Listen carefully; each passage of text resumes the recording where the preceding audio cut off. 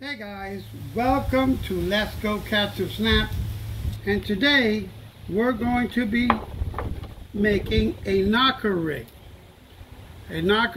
for the hogfish. So first of all, I'm going to start off with a diamond 30-pound fluorocarbon line. And why am I using a fluorocarbon line?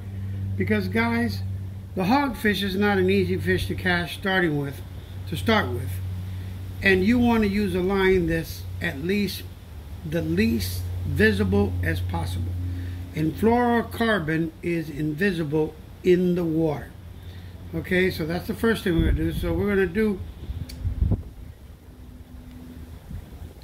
a knot right here.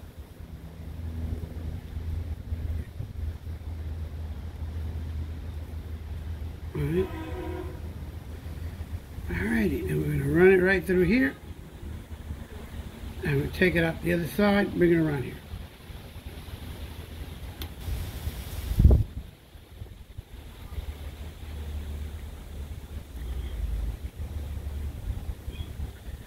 Alright guys, so then what I like to do is I like to get it on the edge or something and just really give it a nice tug, you know, to make sure that this thing here is nice and tight. All right, front, tighten it up, nice and tight. All right, there you go. All right, so we got the hook already tightened down.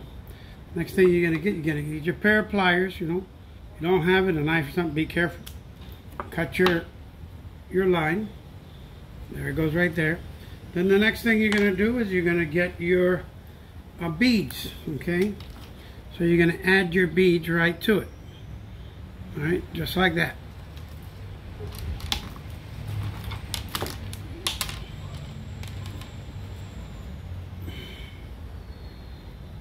I like to add at least 4 of the beads, guys.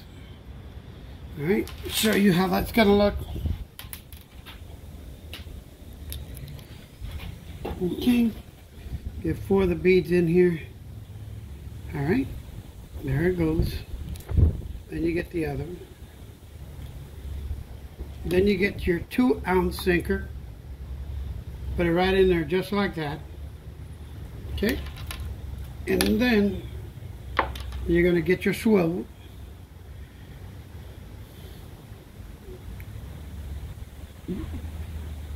Alright. Get it right through there. And get your nut back in there.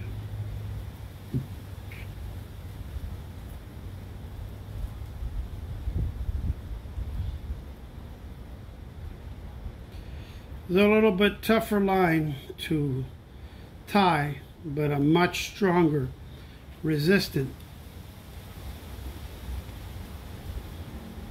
and invisible line than the monofilament is. Okay? Alright. So, got the little pieces left over, just like that.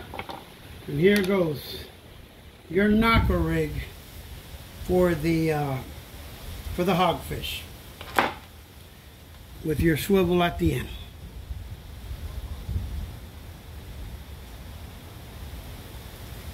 Share, like, and subscribe.